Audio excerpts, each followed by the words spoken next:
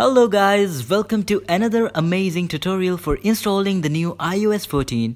As you guys know that Apple has just released the new iOS 14, so people are very excited to install it on their iPhones, iPads and iPods. So in this video, I will teach you that how you can get it on your iOS device. Before going ahead, let me show you that right now my iPhone is running on iOS 13.5, which is the older version.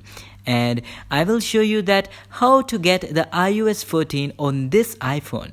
If you go into the software update of your iOS device settings, you will not see the iOS 14 here because Apple has not officially released it. So there is a beta version of the iOS 14 is available for everyone to install and test the new features which we have on iOS 14. So, the iOS 14 is compatible with the following devices only. Enough talking, let's go and install it. So the first step is to open the Safari browser on your iOS device. Now type the website into the web address bar, getiosbeta.com. Tap on the Go button now on the keyboard. It will going to open this website.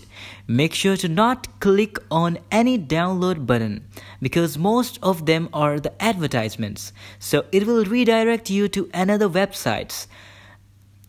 Just scroll down more, little more, and you will see the big iOS 14 purple button here. Tap on it.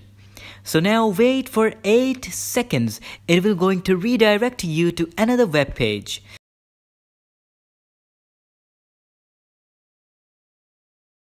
So here, scroll down again. It may ask you to subscribe, but forget about it. Don't subscribe. You can see here the blue text. It's written that tap here to download iOS 14. So simply tap on this text to download the iOS 14 beta profile. Now tap on allow button. So the profile downloaded. Now tap on the close button to close it. And now open your iPhone settings. Tap on the profile downloaded on the top. Now tap on the install button. Tap on install button again and one more time. All done. The profile has installed. Now it's time to update the software.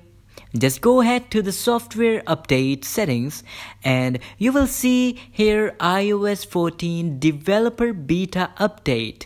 Now you can easily start updating your iPhone, iPad to the latest iOS. If your iOS device is not showing this iOS 14 software update, so make sure you have a compatible iOS device or please reboot your iOS device to get the iOS 14 update. Alright guys. So now after a few minutes your iPhone will start updating the software.